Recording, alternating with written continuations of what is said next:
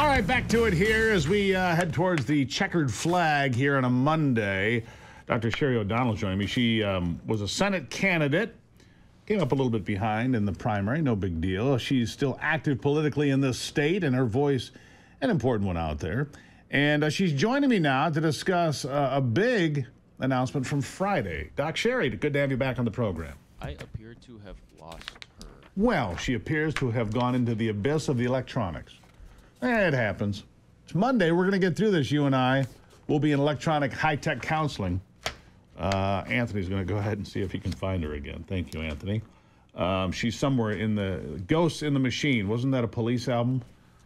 Yeah, Ghosts in the Machine from whenever. I'm watching this. So while this is going on, I'm watching, speaking of technology, I'm watching this crazy video from Normal, Illinois. I have Sherry. Oh, I just a Rivian factory there. Rivian being the EV company, right? Rivian.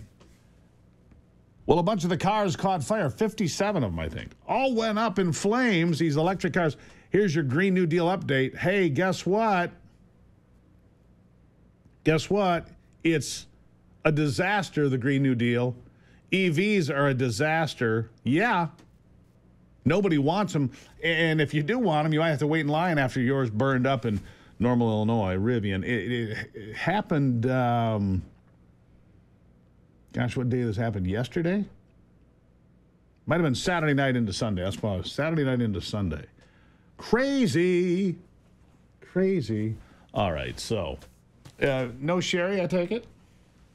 not yet. All right, so we're just probably going to just go ahead and deep six that because we're just having too much trouble with it. So we'll move along. We'll have her back another time. It's no big deal.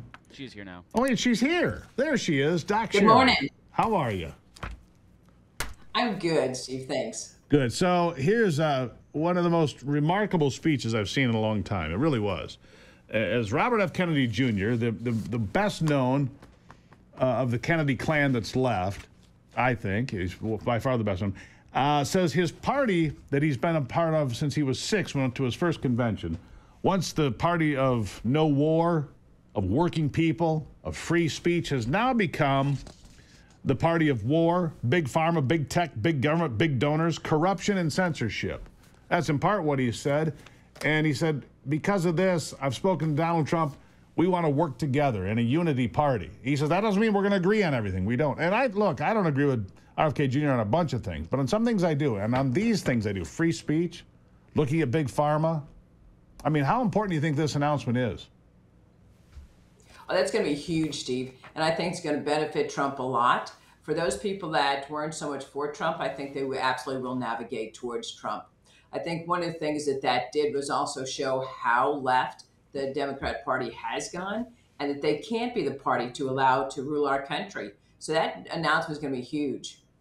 Yeah, so you look at in Michigan, it's kind of odd. Michigan is an outlier right now in the polls. Insofar as Michigan, it shows Kamala Harris with a 2-point lead, according to the Real Clear Politics average, by far the biggest lead for Kamala Harris of all the swing states, right? And it also shows the lowest amount of crossover from RFK to Trump at, just a couple of point advantage for Donald Trump. In some states, it's 50% advantage. And I think that's probably true here. Don't know what's going on, but I think that Donald Trump picks up a point and a half by RFK joining him. It shows true unity for the first time in a long time, doesn't it? It shows true unity. It shows the willingness that Trump has to work together. I think the disadvantages that the Democrat Party had done to RFK, as well as the media, they didn't give him a fighting chance. And the very platform that he stood on, the medical freedom, the stopping the mandates, the smaller government, not larger, stopping the taxation, he realized that much more aligned with the Republican Party rather than the current Democrat Party.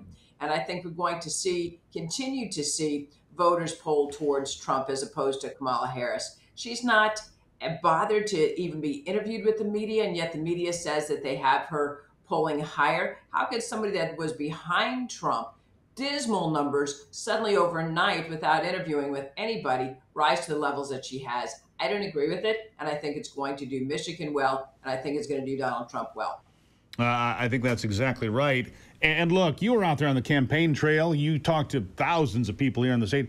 Number one issue still is the economy. The number two issue is still the border. And let's not forget, 3 years ago today, 13 Americans were killed in Afghanistan by that reckless performance by the president and Vice President Harris, right? Absolutely. And, I've been down to the border more often than what Kamala Harris has been. And she wants to say that she was the czar of the border and that everything with the border is Donald Trump's fault. Once again, she is mirroring how Biden campaigned, and that's truly from the basement. And yeah, there were so many debacles that she's done. The very things that are most important to Americans, as you listed, is inflation, is the border. And then, yes, all we have to do is look at the failed policies, the failed records that Kamala and Biden have done. We'll know that she is not the choice. But the fact that she wants to give more money away than what we have, she's going to continue to give money, and she has not been down the border. If she has, it certainly hasn't been much of an effort at all. And she was the border czar, and she wants to blame Trump for what's going on at the border. This is a Biden-Harris crisis as much as it is a border crisis. Absolutely true. Doc Shea, we'll have you back again when hook up a little longer. Talk a little longer. But thank you for being here as always. I appreciate it. Greatly appreciate it. We'll you. see how that plays out in November. Good talking to Doc Sherry as always. Look, we're going to find out how it plays out. We'll see if, I'm going to guess Donald Trump mentions it again today in Detroit.